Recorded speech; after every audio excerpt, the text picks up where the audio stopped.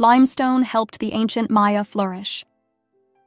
The ancient Maya thrived in the Yucatan Peninsula, rich in limestone. Research by Professor Voorhies and Dr. Michaels reveals limestone's vital role in their success, aiding societal development. Their findings are published in Quaternary Environments and Humans.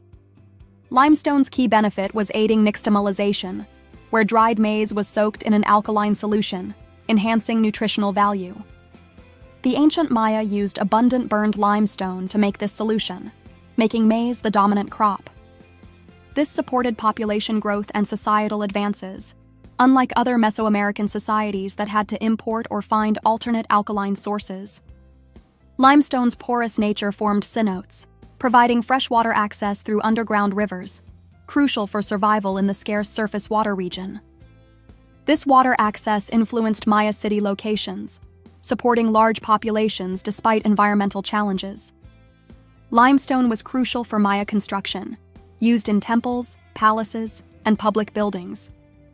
Its abundance enabled their iconic architectural style, with massive pyramids and intricate facades. Limestone-based stucco provided colorful mural backgrounds, enhancing their structure's beauty, as explained by professors. This research underscores the natural environment's critical role in Maya development.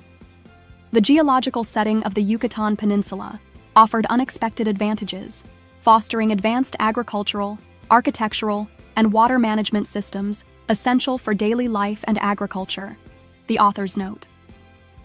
The study highlights environmental impact on societies, showing how natural resources like limestone influence civilizations. Professor Voorhies and Dr. Michaels emphasize understanding nature-culture links to reveal history-shaping mechanisms.